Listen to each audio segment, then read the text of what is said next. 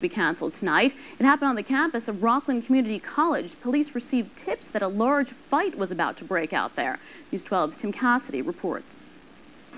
Campus police stopping each vehicle that enters Rockland Community College, this after the threat of gang violence. Inside the Eugene Levy Fieldhouse, students and models were preparing for the third annual Spring Fashion Show fundraiser on Friday, where proceeds from the sold-out event would benefit the American Cancer Society. But about an hour before the models walked the walk, the show was canceled.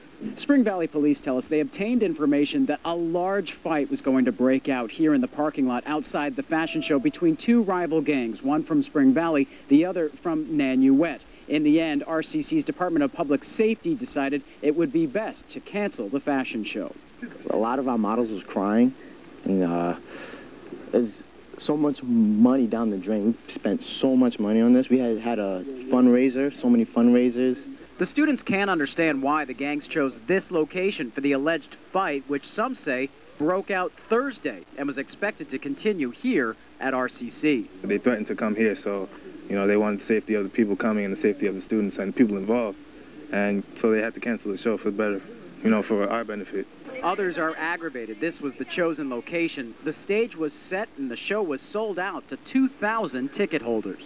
My personal opinion, if you're going to have some kind of beef with somebody, why wait for a fashion show to take care of it? The Sheriff's Department is now handling the investigation about the threat of violence here on campus. In Ramapo, Tim Cassidy, News 12. And no word on whether the show will be rescheduled there. And tears and sadness today for the